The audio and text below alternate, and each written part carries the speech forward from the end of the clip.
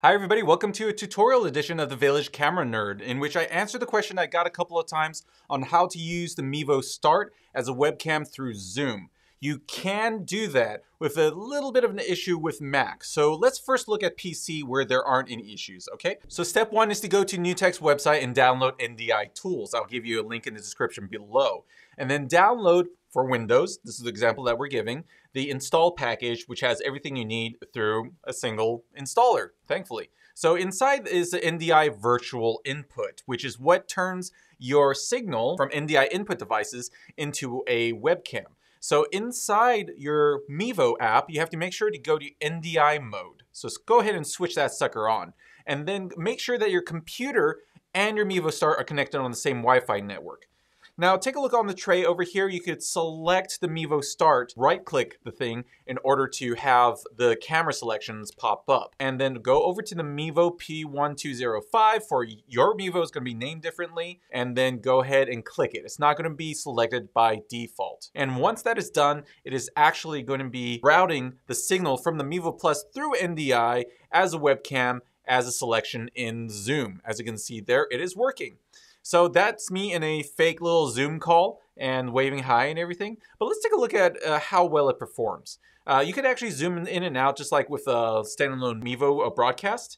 But one of the problems is that once you start messing around with the image too much, you start to get little issues like this, macro blocking, etc. This is because you're doing things wirelessly and routing it through a plugin. So what you got to do is first turn off NDI mode and then switch to 5.0 megabits per second. That reduces the amount of data that has to be pushed through your Wi-Fi network, and which reduce the amount of glitches that can happen. This is no guarantee that they won't. It's going to be lower quality, but hey, it's a Zoom call. They're not going to expect it to be like cinematography level, right? And you can see it's much more stable. If you were to zoom into your image over there, you could see that's a little bit softer. Some people may actually like that. You know, each their own. But if you want more stability and you don't have an Ethernet adapter, which, you know, we're still waiting for the Mevo Start, this is the way to do it. Now on the Mac, this should work the same, and it did work before as an NDI input in Zoom, but a recent update to Zoom actually broke this, so we're all waiting for an update to fix it. But first of all, let me show you how to get started on the Mac once they fix that, okay? So on the Mac, you have to install individual install packages that you download from the NDI NewTek website. You see all these little install files. You really only need to install the driver and the virtual input. So, you know, I don't think you need to worry about the other ones. And the NDI control is going to be up on top once the app is open, and then you could select the camera, the Mevo Start, once you're on the same network. But in Zoom, you can see here that it doesn't show up. That is the glitch, the NDI input.